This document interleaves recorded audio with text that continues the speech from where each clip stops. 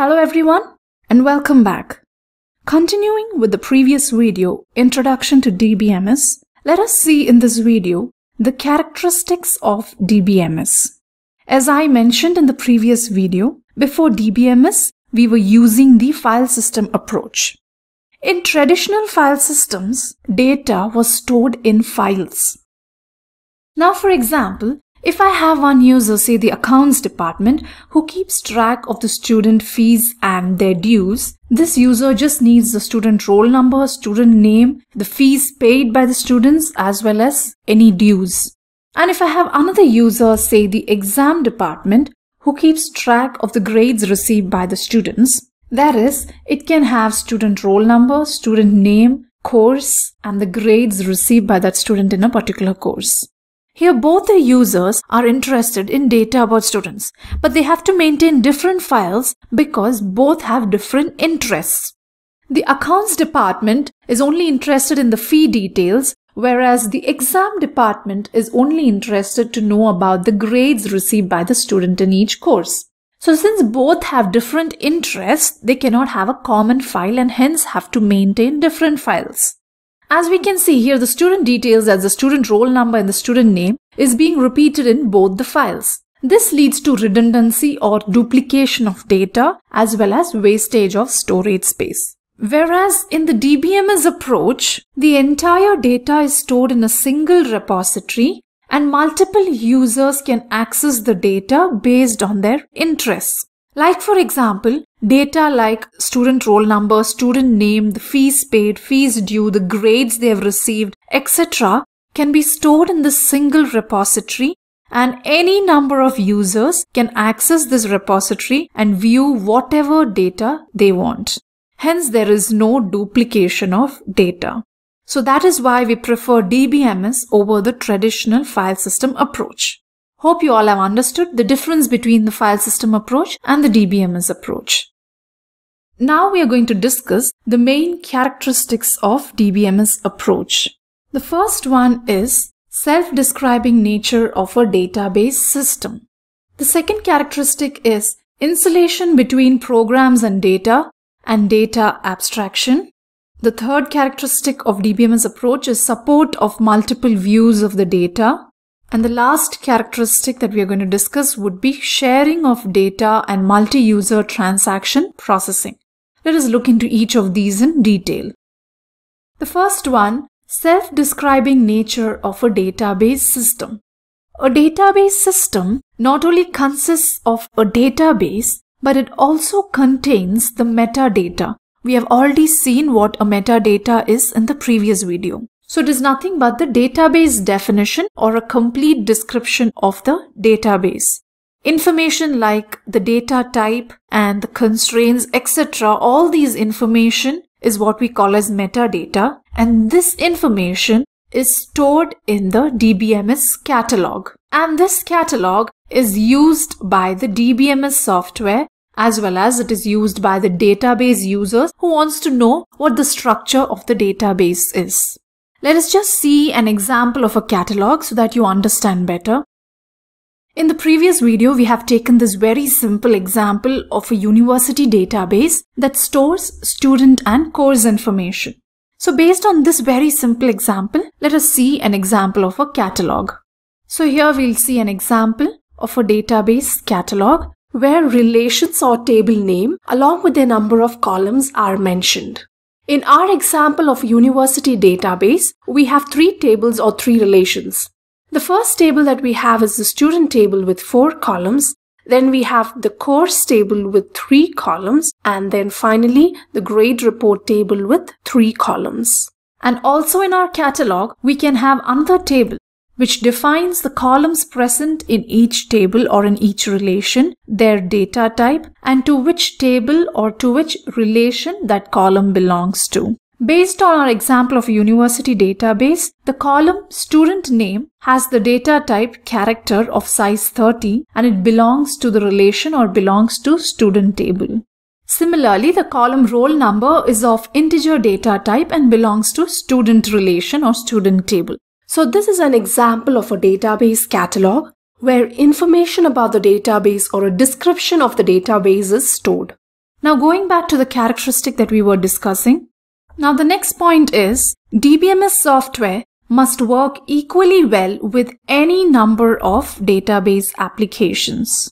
We can have any number of database applications like, for example, a university database, a library database, or a banking database. As long as the database definition or the metadata is stored in the catalog, DBMS software has to work efficiently or equally well with any number of database applications.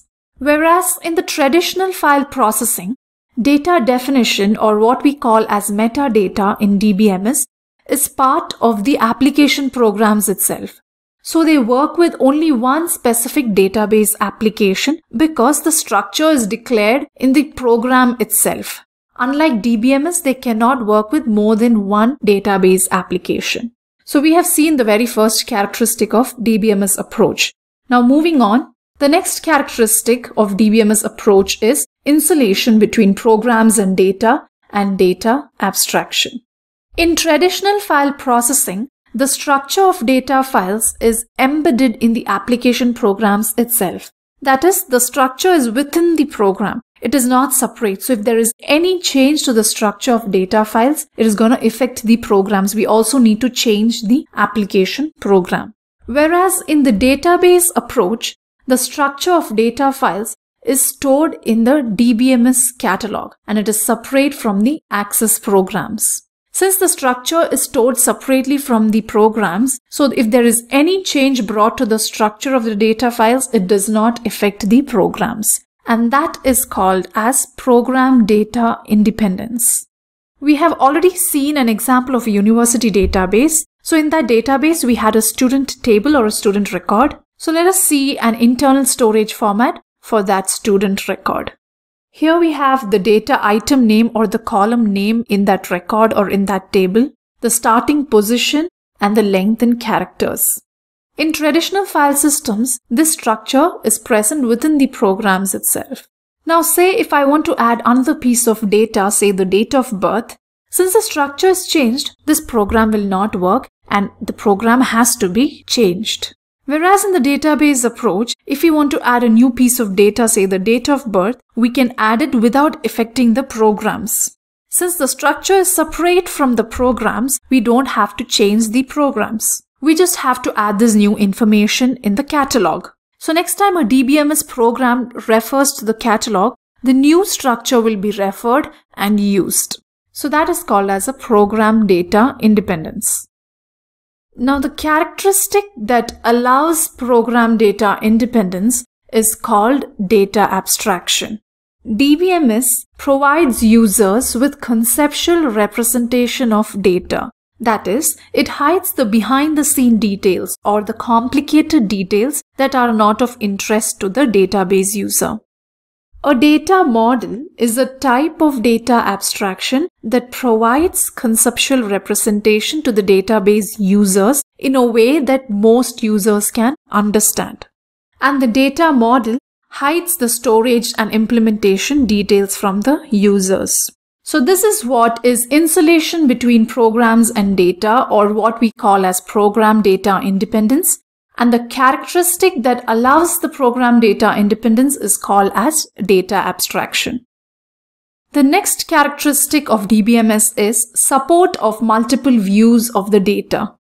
A database has many users, and each of those users will have different needs, or they may require a different view or a different perspective of a database. Like for example, one user will be only interested to know the grades received by the students, while another user will be interested to only know the courses taken by each student. So DBMS will provide only that necessary data that is required for each user. A view, which is a subset of database, that is, it is derived from a main database table. It contains virtual data or data that is not physically stored or that is not explicitly stored. So that is support of multiple views of the data, where DBMS will provide as many views as required by each database user. The next characteristic of DBMS is sharing of data and multi-user transaction processing. As the name suggests, a multi-user DBMS allows multiple users to access the database at the same time. Now, for multiple users to access the database at the same time, DBMS has to provide or it must include concurrency control. Now, what is concurrency control? Concurrency control is nothing but when multiple users are sharing the same database at the same time, it should prevent two users from editing the same data at the same time. Like for example, we have travel agents or reservation agents, and if one of the agents is booking a bus ticket for a particular passenger, and if he is assigning a seat for that passenger, then that particular seat should get blocked and no other agents should be able to access or book that seat for any other passenger. And that is what we call as concurrency control. These kind of applications that require concurrency control are called as OLTP or online transaction processing, and it is a major part of database application.